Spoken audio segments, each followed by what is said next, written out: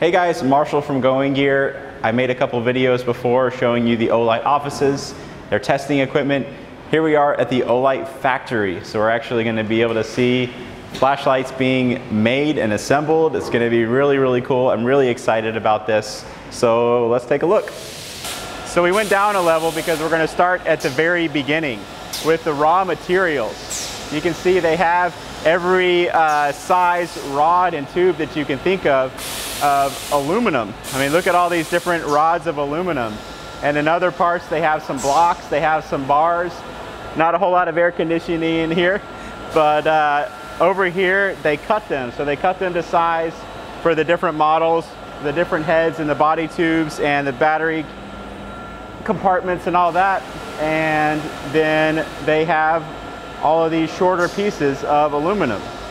And then they go into the CNC machines that are making a whole lot of noise behind me.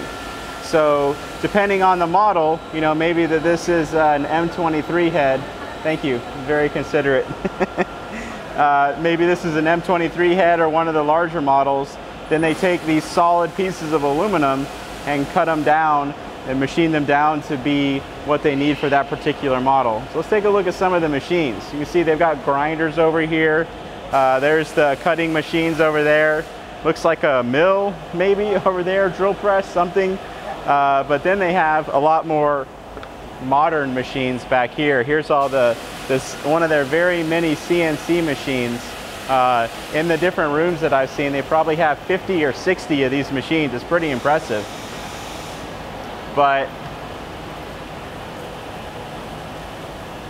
you can see all the different bits that they have in there, machining out the different parts.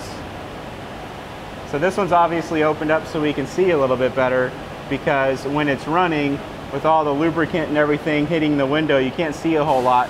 But we'll show it just here in a minute, but you can see what it does when they're creating the different parts. Taking those solid blocks of aluminum and machining them down to the different parts as appropriate. So let's take a look at some machines that are running to see what we can get. We've got one sort of opened up so we can see what's going on. Spraying stuff all over the place, but this will actually give you a view of what happens inside these machines. So they took the raw material, basically just a rod of aluminum, and they're turning it into the beginning of a flashlight head, I assume this is. So this is the first part of the machining process.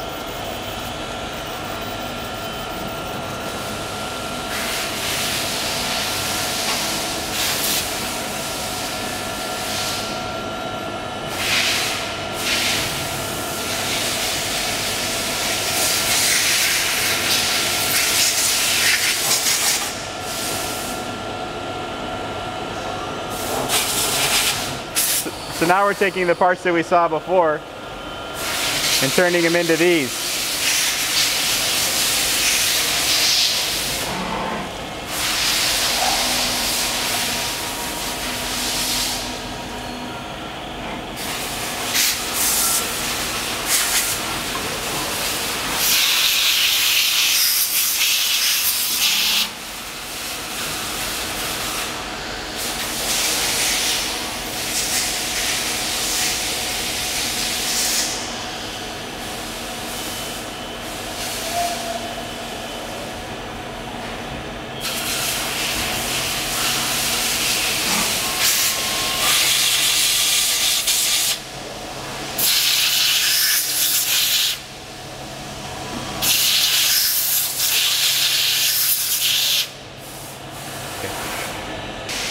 Once the parts have been machined, they clean them off. You can hear the compressed air going. Probably can't hear me very well. And then they have just thousands of trays everywhere that they put the parts in so they can go to QC and clean and assembled. So this machine's whole purpose, the one that's back here, is to take the anodizing that's on the thread of the S10R3 and remove it. Obviously it doesn't do it for only this flashlight, but that's what it's doing for this particular model. So there are a whole lot of machines involved in the processing of each flashlight. The S10R3, for instance, takes 8 of these CNC machines to create. and each one does a different part of the process of the machining before it goes to assembly and quality control. So now we're looking at an S1R body, and you have another machine that we just saw that takes and removes the anodizing inside there. So it takes one of these and turns it into one of those.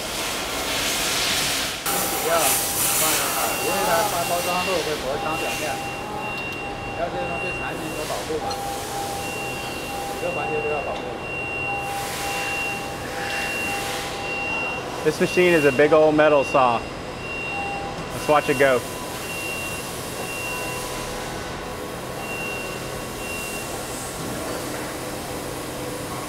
Big old slow metal saw.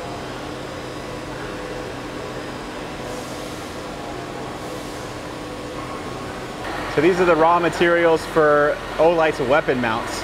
They cut them down to size, anodize them, process them. So that's what those bars are. So this machine we really can't see the inside of. We'll show you here in just a second. This takes this big old chunk of aluminum and turns it into a much more finished body of the H2R, Olight's new headlamp. Let's take a look and see probably nothing. So we've got a window we can't see inside, but inside this machine, turning this into this. This machine is doing the next step for a really similar light. It's taking the H1R part, similar to what we saw with the H2R, and turning it into these. Let's see if we can see down in there.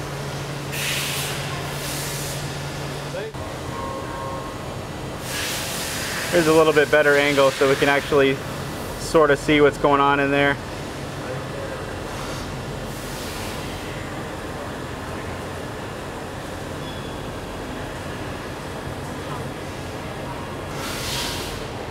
This is the much quieter, air-conditioned quality control room, so we'll spend a little bit of time in here.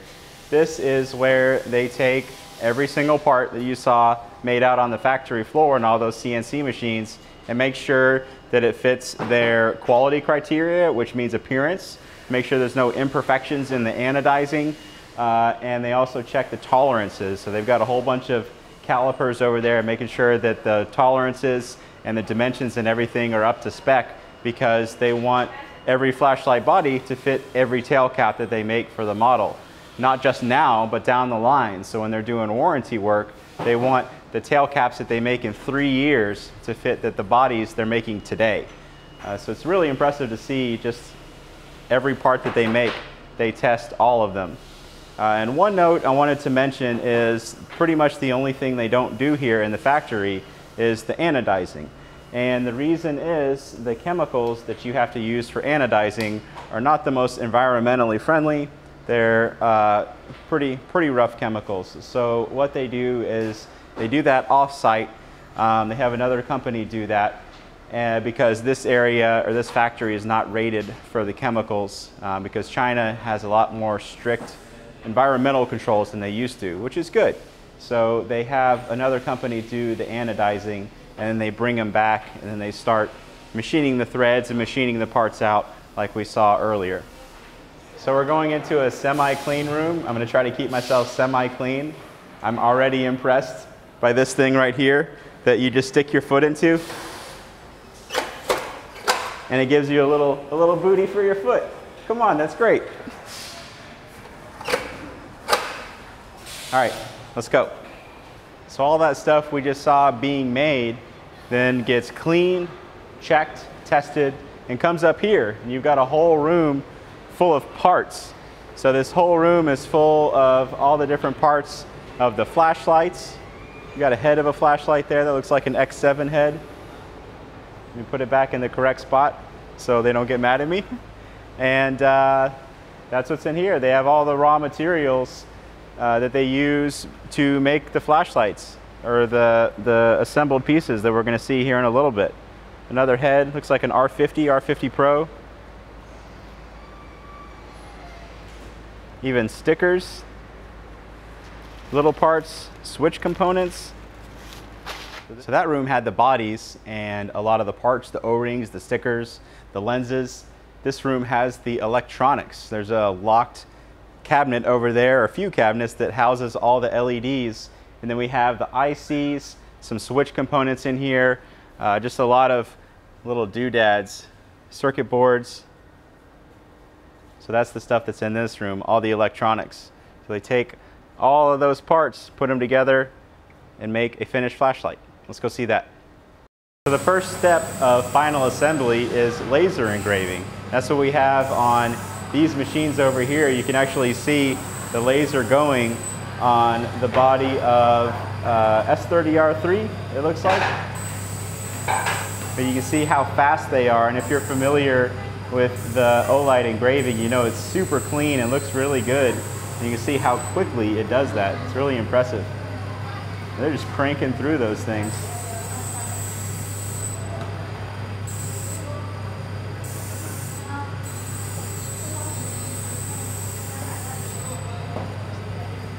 They're putting together a bunch of H2Rs right now. They take the flashlight bodies after they have the laser engraving and start putting the heat sinks, the electronics, and the LEDs together. So let's take a little bit closer look at all the different pieces and parts going together. You can see they have a really slowly moving conveyor belt running down, so each station does their part. Thermal paste, it's got thermal paste over there. And she is putting the circuit boards in that we just saw. And then the optics, so we've got the optics being put in.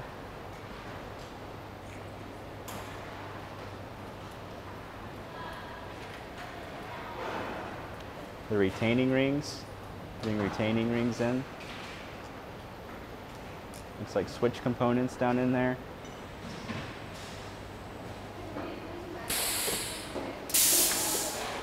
And the bezel.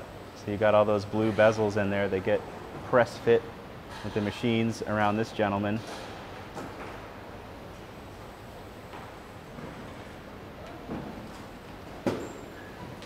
Just pressing those onto the flashlights and the clips.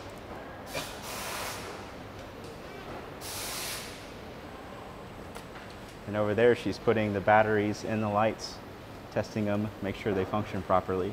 So you got a big old box of batteries that get put in the assembled product.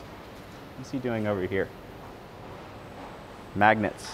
So he's got the magnets for the charging system and the tail cap. He's putting in the tail cap and the switch components, or the charging system down in there. And some retaining rings, it looks like. Some more O-rings.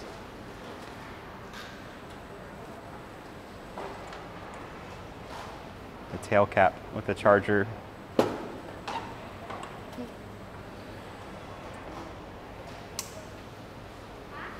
So that's an H2R being assembled. We saw most of it from beginning to end. Manufacturing, didn't see the anodizing because that's done in a separate facility, but here is where they manufacture them and put them together. You can see all the different parts going in there. After the bodies and everything are put together, it goes over to quality assurance just to make sure everything works properly. And then we have Jesse. And then packaging. So they put everything together. So you've got foam inserts, the cardboard, chargers down in there, everything being put together to create that final finished product. And we'll go all the way down. There's your tray of H2Rs. You even have the barcodes down there. And then there's the sleeves that get put on there, and you have your 100% finished product. Assembled, packaged, put in boxes and warehoused before it goes out to distributors and then out to you. Big thanks to the owner and founder of Olight, Fox, for letting me harass his workers for several hours today, showing you what they do. I thought it was really, really interesting. This is one of the big reasons I came to China, was the ability to make this particular video and showing their office and showing their new products. So thank you, Fox, for letting me do that. Thank you for your time. Thank you. You look so professional. Hey, you heard that. Somebody called me professional. First time ever. Thank you. This is my first time stepping foot in here. I haven't seen any of this. So assembly, it looks like this room. Maybe we should have somebody do a tour before I start talking about things that I don't know about. Let's do a tour. Hang on. Hey, Laura, we should probably have a tour first. Huh? We should probably have a tour first. I don't know what any of this is. You mean this stop? So here's one of the machines that's actually running.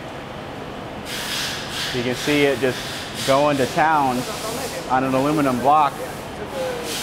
What are they making in here? They are making other products. It's not for flashlight. Oh, well.